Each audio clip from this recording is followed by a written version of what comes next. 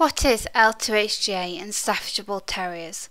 L2HGA in Staffordshire Bull Terriers is a neurometabolic disorder characterised by elevated levels of L2-hydroglutaric acid in urine, plasma and cerebrospinal fluid. L2HGA affects the central nervous system, with clinical signs usually apparent between the age of 6 months and 1 year. Common signs of L2HGA: seizures, fits, epilepsy, ataxia, wobbly walking, dementia and other behavioural changes, tremors and cramps, especially of the back legs. Other signs reported include loss of obedience training and disorientation. Signs may start suddenly or gradually. Many affected dogs live into their teens, but some die or are anaesthetised at just a few months old due to severe symptoms, especially fits. Why test for L2HGA? In the UK there are two groups of Staffordshire Bull Terriers, a group which are routinely tested prior to breeding and those that are not. Information about tested dogs that are Kennel Club registered shows that these dogs, which are mostly show or breeding dogs, are virtually clear of L2HGA. The occurrence of L2HGA in historically untested dogs has not altered since testing began in 2008. In these dogs, about 10 to 15% are considered to be carriers of the L2HGA mutation.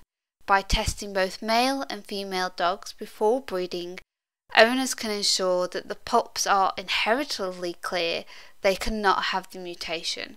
If just the male or the female are tested to save money, the pup will not have symptoms of L2HGA but could still be a carrier.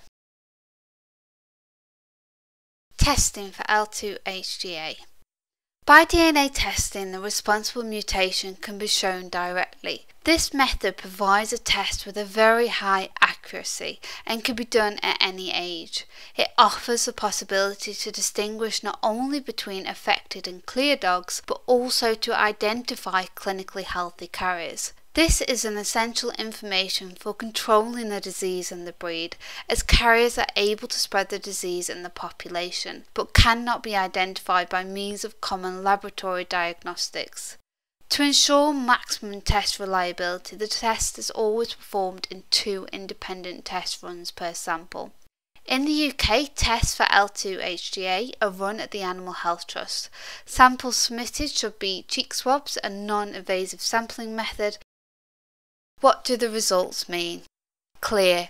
The dog has 2 copies of the normal gene and will neither develop L2HGA nor pass a copy of the L2HGA gene to any of their offspring. Carrier.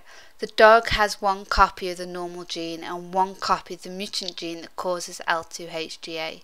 They will not develop L2HGA but will pass on the L2HGA gene to 50% on average of their offspring.